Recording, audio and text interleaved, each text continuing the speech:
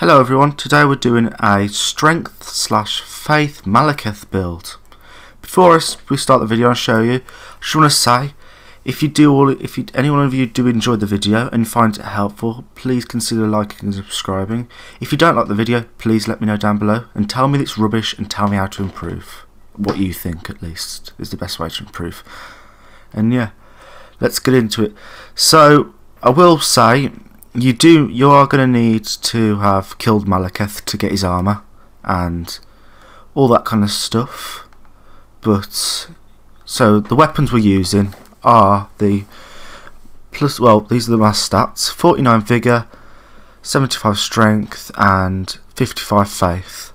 And there is I'm 153. I stopped leveling at 153. You probably might want to go for 150 if you're doing PvP.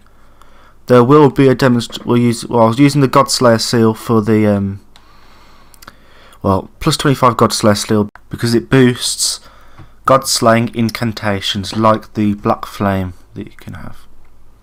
I use the Erdtrees plus Favour plus 2, Dragon the Sword Seal, Great Jar, Talisman and Maliketh Sword Seal.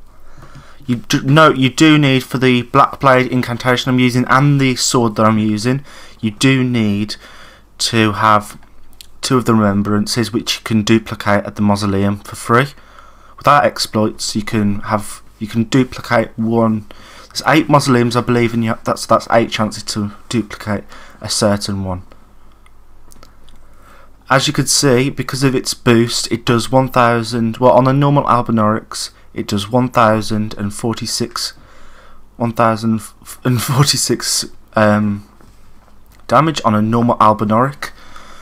That's because of the boost of the seal I have on. Now, alternatively, you could use a different type of seal on a different weapon type. Well, a different like the dragon cult seal, and for the dragon spells. But honestly, I think just carry on going with the whole what you call it now, Maliketh build style. I've enjoyed using this at the moment, to be honest. If you are using the same seal as me, I also recommend using the Black Flame incantations because they scale off God's Slayer incantations like the Black Blade, because obviously lore-wise they're made up of destined death.